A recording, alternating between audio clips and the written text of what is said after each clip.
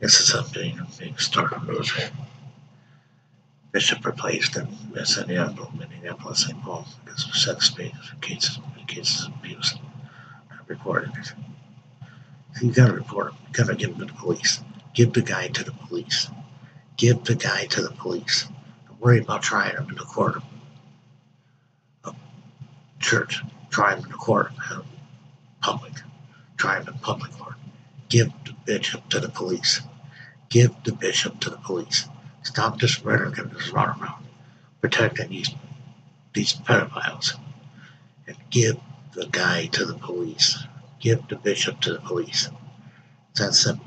You give the bishop to the police and let them handle it. Give them the information they need and let them put this pig in jail where he belongs. Give the bishop to the police. This persecutor. Talk about it. Catholic court, no Catholic court. Public court. Federal court. Let them go. Give the bishop to the police. That's all it's going to be done. It's very simple. Turn the bishop over to the police with the evidence you have. It's that simple. Don't need to retire as bishop, but don't need to take his bishop. Just give the guy to the police. The police will take care of him. The police will take care of him. It's a Sunday meeting started for those. Can't keep hiding these people. Just can't keep hiding these people. Making rhetoric about suspending them and firing them.